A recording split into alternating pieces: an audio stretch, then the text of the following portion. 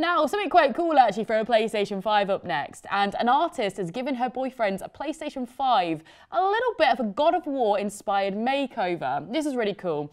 So she's an artist and she basically paints the front of the PlayStation, as you can see here. But she's basically so cool because it makes people a little bit nervous. In the comments section I noticed on this video, a lot of people were like, oh my God, what is she doing? But honestly, the end product is so good. Look at that. Look at that. I want one. I want one.